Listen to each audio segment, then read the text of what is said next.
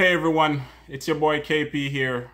Just taking the time to pay attention and to say something about what is happening with our brothers and sisters in China, our black brothers and sisters in China, the Africans in China right now. The stories that I'm getting, I'm not happy with, I'm not pleased with, right? I know for some of us, we're focusing on Jesus and his death and resurrection. And for Adventists, we're focusing on the Sabbath and all those different things. But, you know, the noise is getting even louder right now with regards to how the Chinese, I don't know if it's the government or just the Chinese people, because of stigma or what they have been through with COVID-19. Africans are being kicked out of their homes. Africans are denied access to medical care. Africans are being taken advantage of right now. People, in terms of where they live, their landlords are collecting the money for rent and then kicking them out. The reason why they're doing this, apparently they're saying that Africans brought COVID-19 to China. But the funny thing is that there is no, COVID-19 is not ravaging Africa like it did China and all these other places around the world, right? I'm just lifting up my voice. I'm raising concern here. I don't know what the Chinese government is doing. I don't know if they are a part of this or if they've turned a blind eye. But to my brothers and my sisters there in China, to my African brothers and sisters, you have people who are listening to these things. We're concerned. We're praying for you all. We're doing our best to share the information on social media, right? I will post a video in this description box, right? But shame on China for doing this. You just went through something terrible.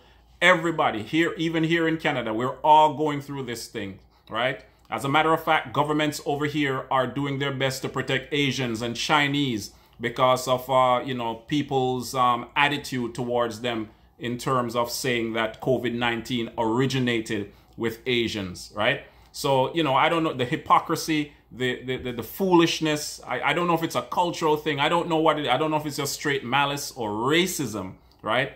But I do not like it. And, you know, as Christians, the Bible asks us to lift up our voices and speak for those who cannot speak, or do something for those who have no power. For those of us who have the ability to do something, we need to raise our voice.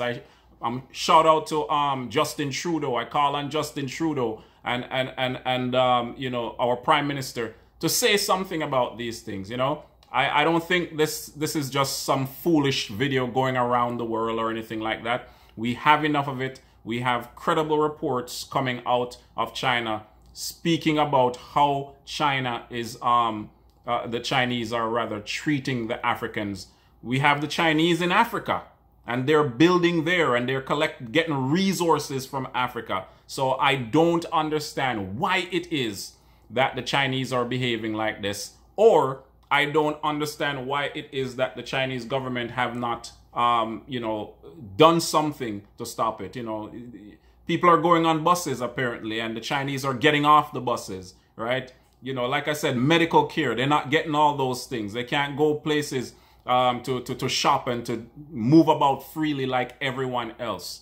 Lifting up my voice, right? You know, it's not something that should be happening. We're all going through a crisis right now. And to my brothers and my sisters over there in China, stay strong, stay strong. All right, we got you in our prayers, and we're going to be making as much noise as possible to say that this is not right, especially in a time like this. God bless you. We got you. Stay strong.